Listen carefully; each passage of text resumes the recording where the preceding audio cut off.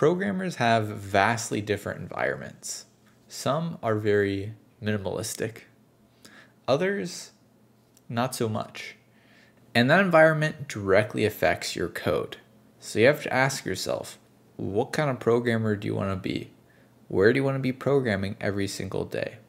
And one of the biggest factors is what your font should be. Or at least that's what we're going to be testing today.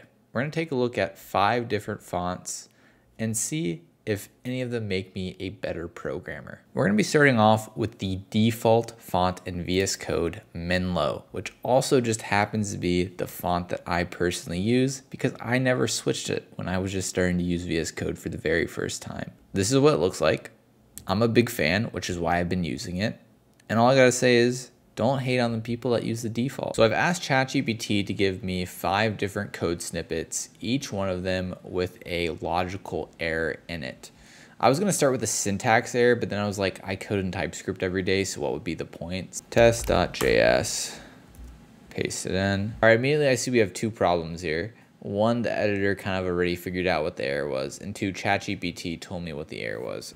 Don't tell me the solution. Close my eyes, let generate. All right, we got our first code snippet. Let's begin. Some array.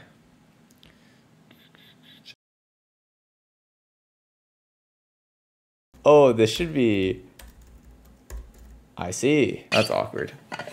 This is my default font too. The second font we're testing is Comic Shanns. I thought it'd be kind of a good idea to just do a bad font to see if it like hurts my eyes as I'm reading it and stuff. To test out all these different fonts, I'm using a website called programmingfonts.org, which makes my life very easy. You just pick random fonts and they just come up over here. We'll go back to Comic Shanns, paste in our code block, and let's see if I can find the problem. This is a very aggressive greater than sign. I mean, yeah, okay, that's the problem. That was easy mode, guys. Honestly, I like this font. I could see myself using this font, to be honest. Next up, we have Fira Code. This is just an OG classic font. I had to give it a try. It just has these ligatures that some people absolutely love, some people absolutely hate. All right, Fira Code, here we go.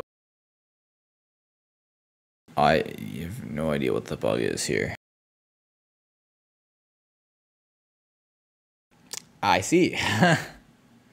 Well, that was dumb. I kind of assumed it was going to give me a logical error here. That's how ChatGPT got me. Well, kudos. Honestly, this font doesn't feel that much different to me than Menlo staring at it. I'm not a huge fan of ligatures. I don't really like the slant sign. Next up, we have JetBrains Mono. And this is a typeface for developers, which is fantastic because that is what I am.